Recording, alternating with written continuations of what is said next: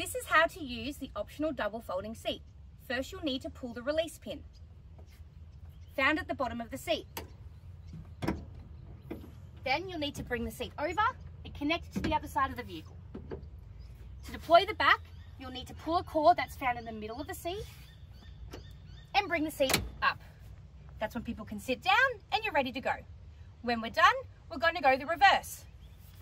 Pull the strap, bring the back of the seat down, lift up the handle to the left, bring it up. No need to pull the release strap at the end. It will reconnect itself.